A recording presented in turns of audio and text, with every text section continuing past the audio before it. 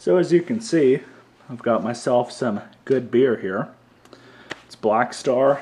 This is probably the second time I've bought some, and I always seem to enjoy it, but that's not what I'm going to get into with this video. You guys are on a tripod for this video.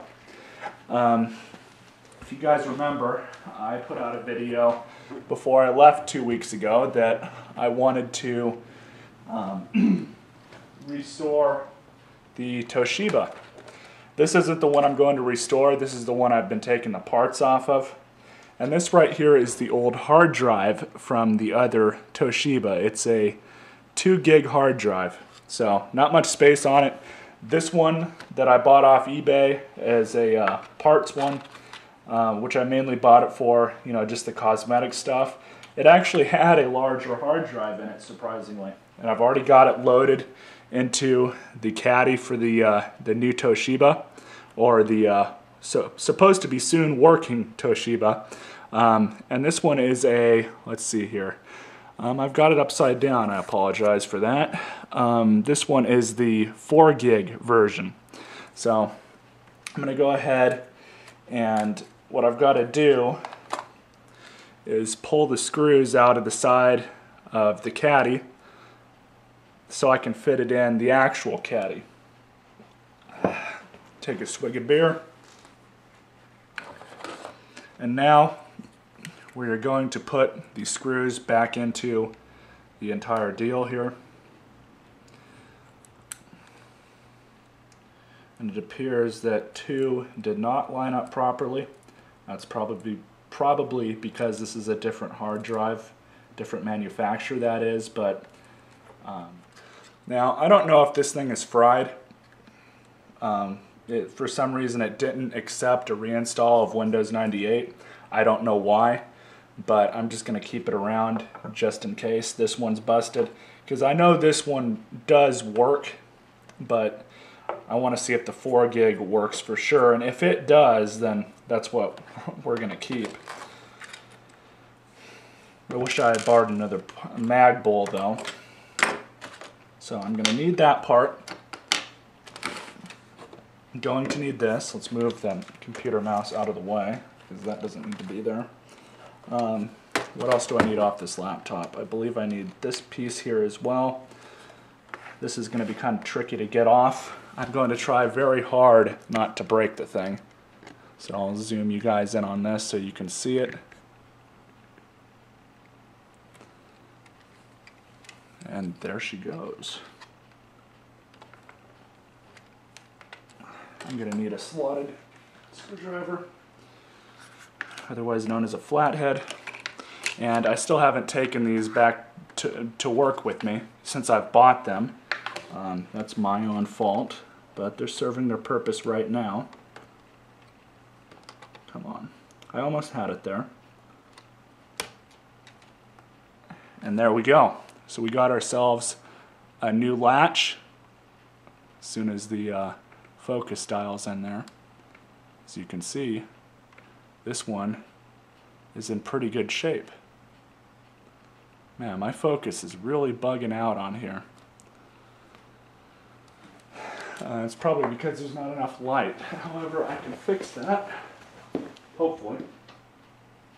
I don't know if that made much of a difference, but I'll even open up the blinds here a little bit. And that should help.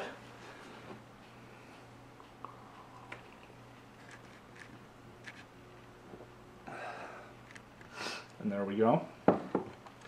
So for now, I think that's all that I'm going to be taking off this computer.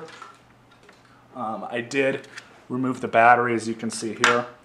I'm not going to deal with this battery yet. I don't know if it works. I don't know what's up with it, but I'm just going to leave it in this machine, as I will leave that for probably the last part of the video. What I like about these old Toshibas, and for the record, I've always liked these old Toshibas, is they're very simple to work on. Every time, well, even that other one that I had working good that I put up on eBay, I had absolutely no issues working on that. It was very easy to work on, work with, and everything in between. So, move that over here. And now we have the one that I hope to get working at some point here. The easiest part of this would be to replace the latch. So I'm going to remove it the same way I removed the other one. And I'm going to be very careful not to break it. I say that very lightly, but with a serious tone at the same time. So I've got to bend it without breaking it. And there we go. Just like that. So now, if I decide to keep this laptop or not, if another owner comes in and wants it, now they have one thing they can't try and lowball me on. So that part's good. Now we can put the larger hard drive in the machine. So let me zoom out you guys again and move up here. Now I've got the caddy. The pins are all good. I did check them out. They are all good. So we just slide it in like so.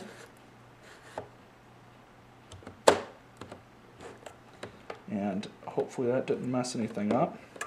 Remember, you can always, pull it back out and make sure nothing got damaged in any way. That's sometimes what I do because, you don't want to ever force these.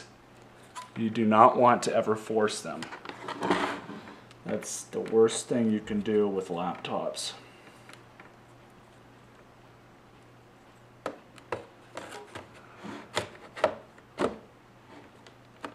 So the larger hard drive is in the machine. Let's get our new caddy plate here and put it in.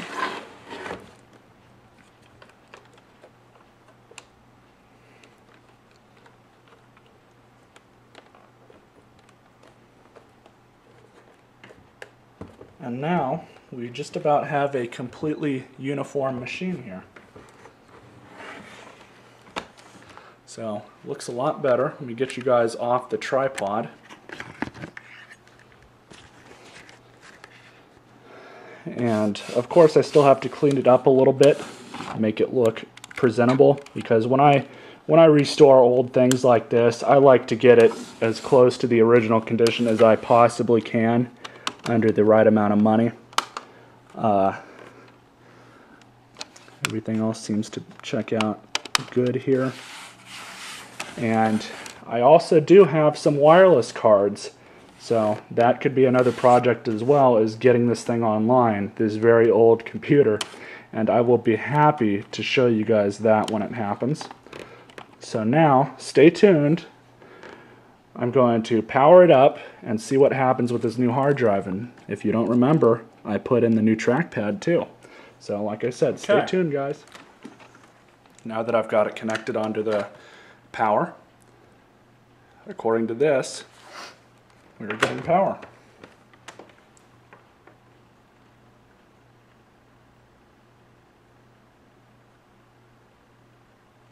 There's something that appears to be wrong here. Let me see if I can deal with this. Okay. And now we're turning on.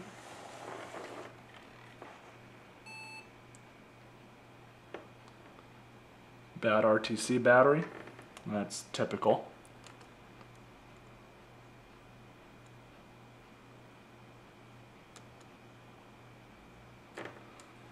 So we know it works, but now is going to be the part where I've got to put the OS onto it. So let's Control Alt. Where's the delete key? Here it is.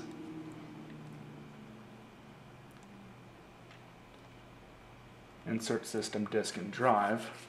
So it's prompting me. I don't know if it's prompting me for the installation disk for Windows, but that's what I'm going to assume, and that's what it's going to get. Let me make sure the disk is completely clean here. I don't want it having any hiccups at all.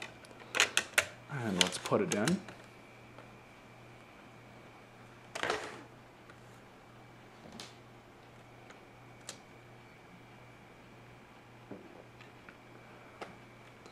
And it doesn't want to do it.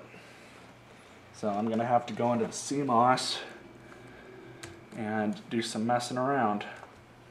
Okay guys, so guess what? Now we're getting somewhere.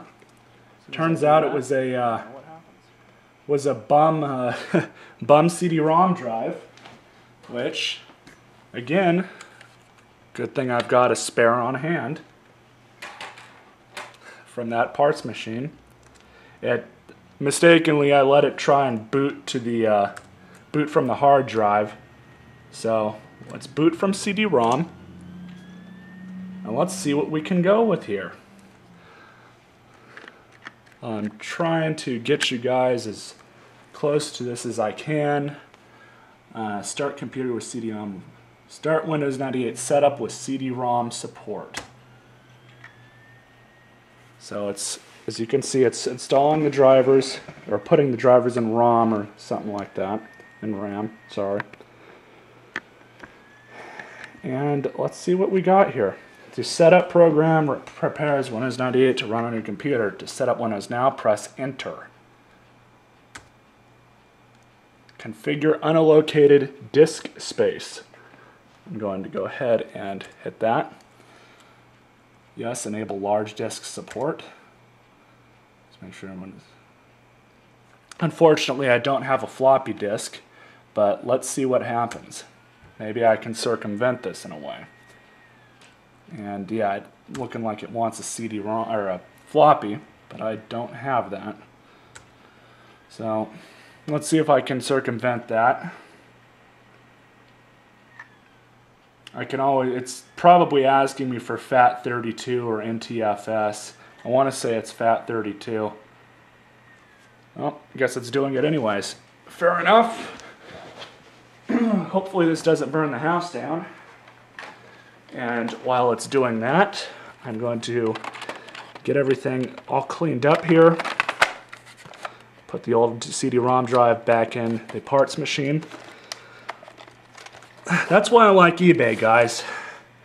Because for basically 20 bucks, I just got, let's see, 1, 2, hard drive, 3 parts, 4 counting the track point, possibly 5 if I was to include the battery and anything else I wanted to use off this machine. So I consider that a good deal. That is definitely a good deal. I'm even going to put the old port caddy back into this machine. And there you have that. So let's throw him over there. And while that's loading, I will show you guys, for those of you who haven't seen the other video that I featured these in, I have 2 wireless cards, a D-Link Air, which I've never used this one before. I'm not familiar with it, but what I'm going to do is I'm going to put the drivers for these on CDs, because I guarantee you Windows 98 does not have them built in. We have a Linksys 2.4 gigahertz wireless G adapter. This is the most common one that I've seen. We'll probably try this one first. And then if all else fails, the hard line is the most reliable.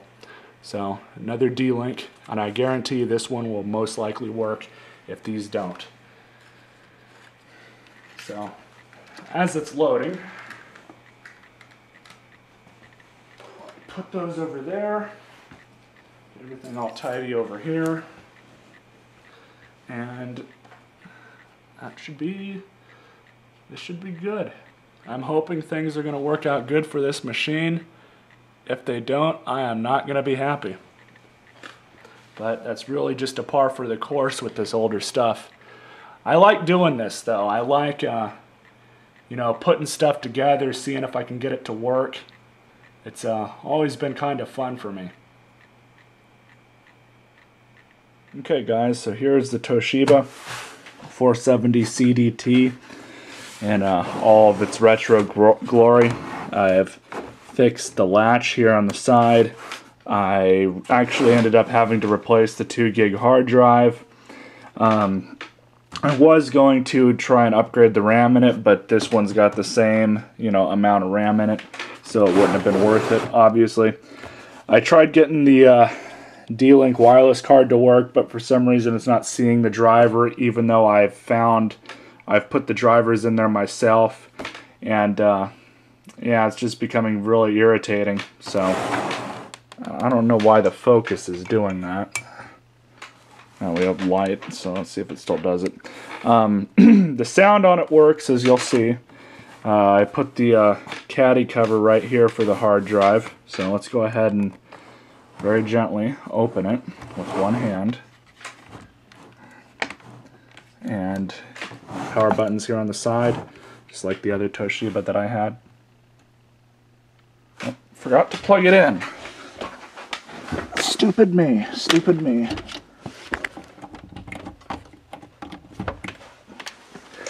Okay, so now that I have it plugged in,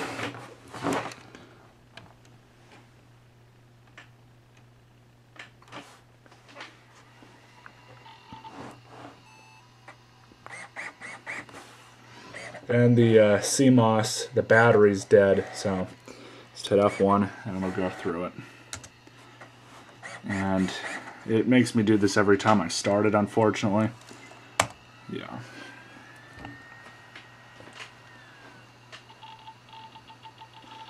Windows 98.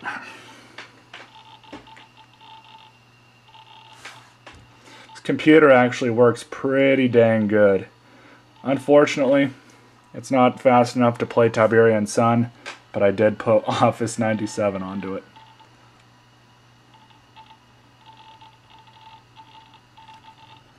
I do not know why the flash keeps doing that. It's getting really irritating, actually.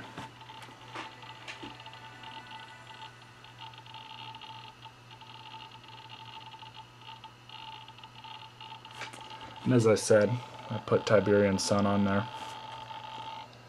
And it also has Office, which will show up here on the side.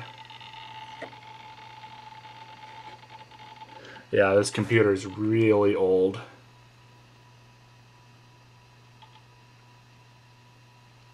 But let's go down here.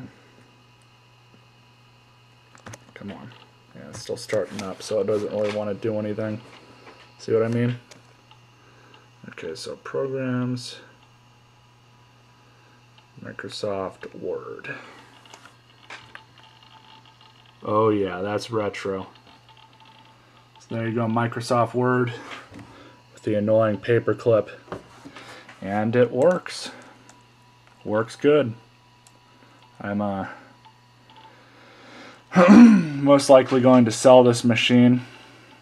I don't know if I'm going to eBay it or Craigslist it. I probably won't get much for it on Craigslist. So if any of you guys out there want it, shoot me an offer and we'll see what happens. But everything on it works fine.